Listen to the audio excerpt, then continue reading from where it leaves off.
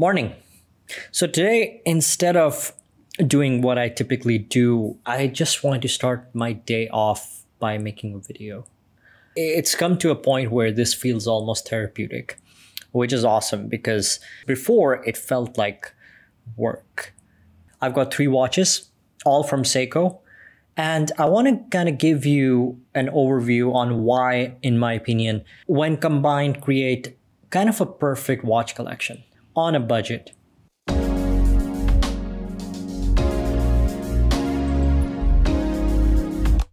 The first watch is the SEIKO SRPH 77 Save the Ocean Baby Tuna. I published an article a few months ago on the entire SEIKO tuna family. This got me into doing a lot of research. I'm going to link that article down below so you can check it out. When it was designed, when it was created, it was such a revolutionary product within the dive watch space.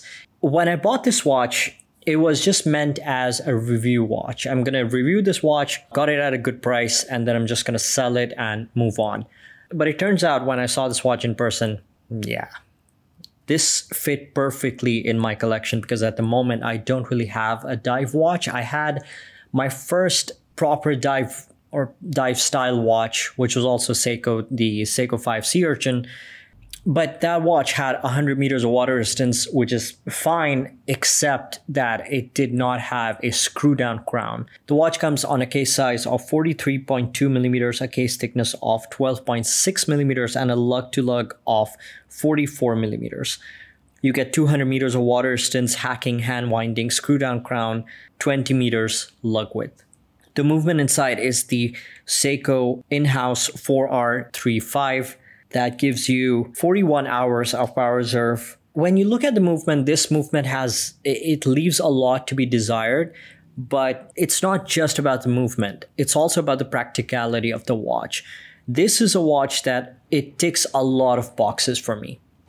I wanted a watch that I could wear on a strap and I could play around with different straps. And it's the perfect size. Plus, this has a blue dial, which is something I've been wanting for a long time. So, checks all the boxes. The second watch is maybe my least worn watch, but it's a watch that I don't think I would ever sell. And this is my vintage Crador. This is one of those watches when I showed it to my wife, she wasn't on board with this. She absolutely hated the design. And then when I got it, she just took it. So this is essentially our shared watch. This is the 777-1. You have a sapphire crystal on top with a case size of 27 millimeters, lug to lug of 37, 18 millimeter lug width, but you have just 5 millimeter thickness, which is insane. And what's even more crazy about this watch is the movement. Whether you look at the Omega Seamaster quartz or any other luxury quartz watch, unless it's a high performance, high accuracy quartz, it's gonna have around plus minus 30 seconds, 20 to 30 seconds per month accuracy. But the movement inside this watch also features that high accuracy quartz, which gives it an accuracy of plus minus 10 seconds per year. But here's the thing, you can find this watch between $200 to $400. This isn't as well known as Grand SEIKO. Now, if you don't know this brand, let me just break it down to you in the most simple terms that I can. You've got the SEIKO umbrella. That's the main company. And 2 of their most high-end sub-brands are Grand SEIKO and Crador. In terms of the pricing, Grand SEIKO and Crador, they start around the same price. Crador is slightly more special than Grand SEIKO because Grand SEIKO is global. Crador, on the other hand, is a JDM. It's a Japanese domestic market brand. They're hard to find. They're not as well known outside of Japan as Grand SEIKO, for example. You're still able to find the vintage stuff at a very dirt cheap price. So it's quite fascinating. This is not the same level of quality as the modern Crador, but this is a stepping stone towards that. The final watch on the list is arguably one of the most important watches that I've owned in the recent years. And this is the SEIKO Baby Alpinist. This is a watch that I had to sell my Hamilton to get.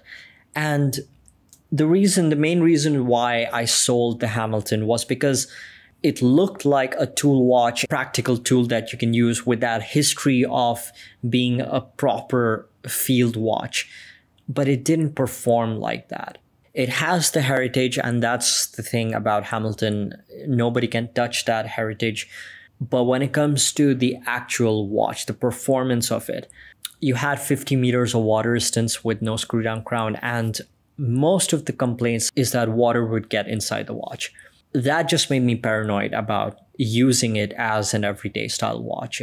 The SPB 155, 38mm case size, 12.9mm thickness, dome sapphire crystal on top, lug to lug of 46mm, lug width of 20mm, 200 meters of water resistance, hacking hand winding, screw down crown.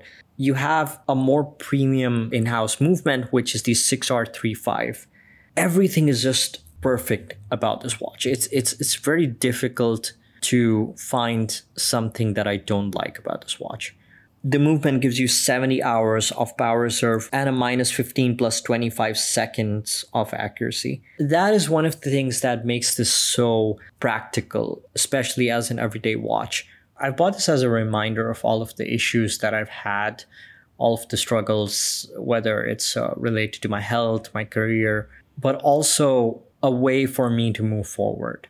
Every time I look at it, it reminds me of where I need to go from here on, and not waiting for an opportunity, but creating opportunities and getting out there, getting things done and creating chances for yourself. That is what this watch represents. This channel is just a small part of that.